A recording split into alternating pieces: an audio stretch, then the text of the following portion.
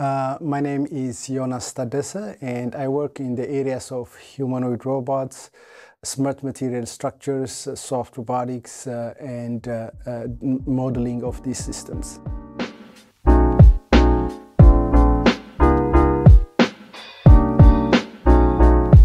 So, starting from the humanoid robotics, these robots are those robots that looks like human.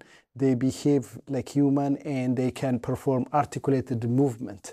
So they are used to they can be used to assist human being in many ways, such as for healthcare, for education, for military, for many applications. So my approach right now is looking at from general perspective to deploy this robot in many areas. That's one of them. The second one, biomimetic robots or bio-inspired robots, we learn from nature and then try to create synthetic material by taking the principles of nature to apply to these robots so that we get benefit from these robots.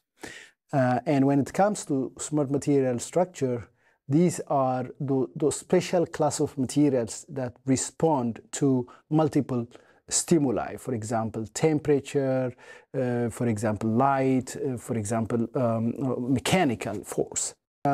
So what makes my, my research interest in this area is that I like to build things. I enjoy doing so that, and I really like to see robots performing different unique behavior. So, and I read papers. Because of that, somehow I get inspired if working on this area. So, how I approach in the design and development of human robots.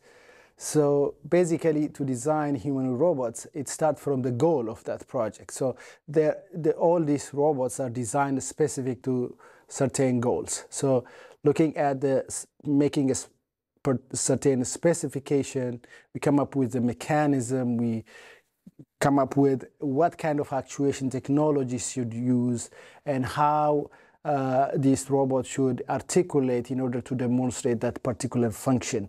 So there are multiple guidelines we'll look at on how we design these robots, including the power usage, whether it is standing or whether it's for standing and walking and performing things, or using a mobile base to perform something.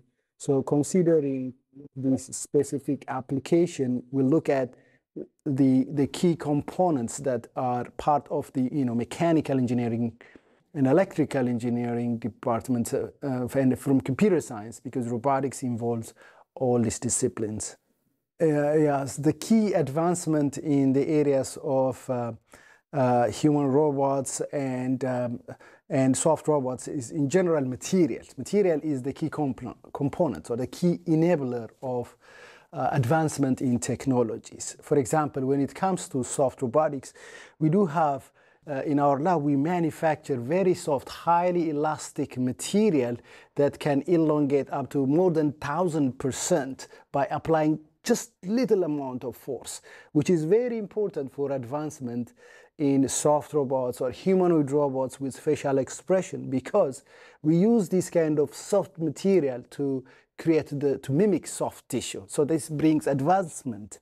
So for example, the advancement we have seen in the human robots is the Sophia the robot, which shows facial expression and emotion. It's because of the material that enables such advancement. So that's the first thing that I will emphasize. And this soft material can bring dramatic improvement in industrial setting, because this soft material can delicately hold object without breaking it, because they are soft compared to the traditional robot, which are rigid and can damage the components. So material is the key enabler for that.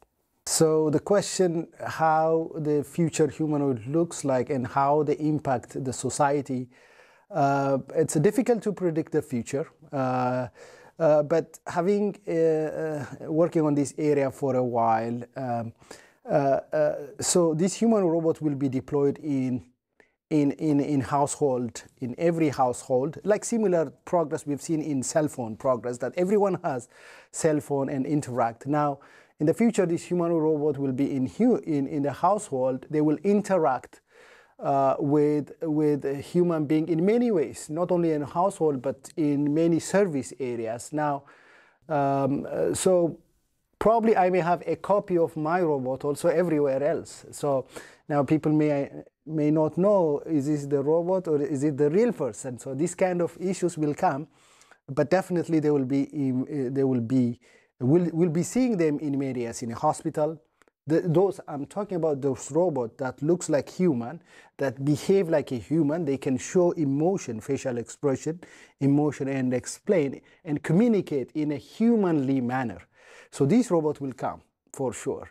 But there are many challenges, and this progress is very slow. It's enormous problems, from material, from controlling it, artificial intelligence.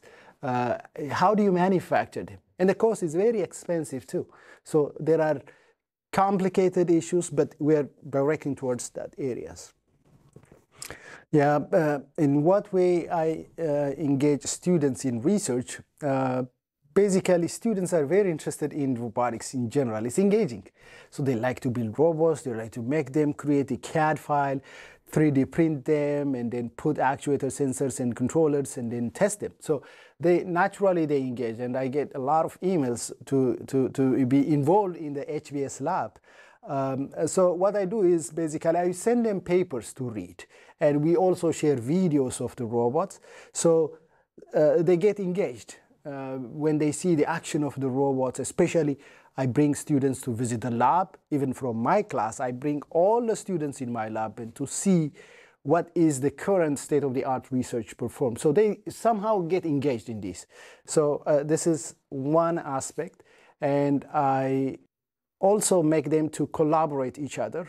So create an atmosphere so that, you know, undergraduate and graduate students work together to learn from each other. And basically, this is how I engage them, reading papers. Mm-hmm. So what advice I should give for aspiring students to get involved? The first thing is, these days, everything is available online. I emphasize on self-learning. The first thing is self-learning. These days, you can search in online resources and learn or educate yourself. And once you are educating yourself and reading also published papers, that's the first step, I will say, to get engaged in this area. So educate yourself and then learn practical experience, because these days the practical experience is not as expected from fresh graduates, especially if they are not exposed to laboratory-based skill. And I will say, once you educate yourself, get engaged in a research laboratory in many ways, and have an experience, practical experience, and be part of the community. That's how I would say. And then read. I must emphasize, read, read, read. This is the advice I'm giving for everyone.